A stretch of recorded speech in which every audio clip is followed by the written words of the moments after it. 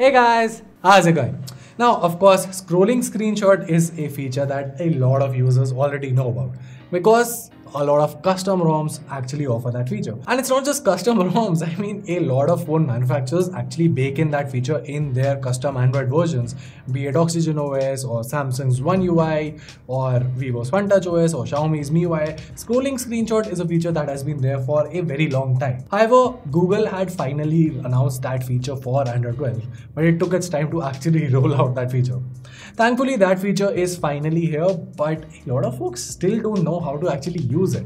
So if you're someone who is rocking stock Android OS, basically be it a Pixel device or a Motorola device that comes with stock Android, this video is for you. This is One from Guiding Tech, and in today's video, I'll show you how you can easily take a scrolling screenshot or a full page screenshot on Android 12. Let's get started.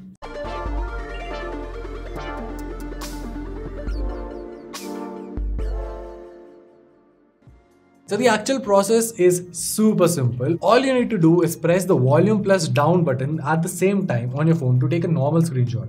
Now, screenshot mini preview window will pop up. There, you should notice a capture more button. Once you tap on it, you'll enter the extended screenshots editing mode. Here, you'll be given a view of the long screenshot, which covers approximately 3 times the size of your display. You can drag the borders of the box according to your needs. What's more is that if you need to add some annotations, just tap on the pencil icon in the lower right corner. You can now add text or highlight text using various colors. Once done, just tap on the save button to store the screenshot to your Android device. Alternatively, you can also press the share button in the top right corner of the display to send the screenshot to anyone in your contact list. Now, scrolling screenshots have a massive use case scenario.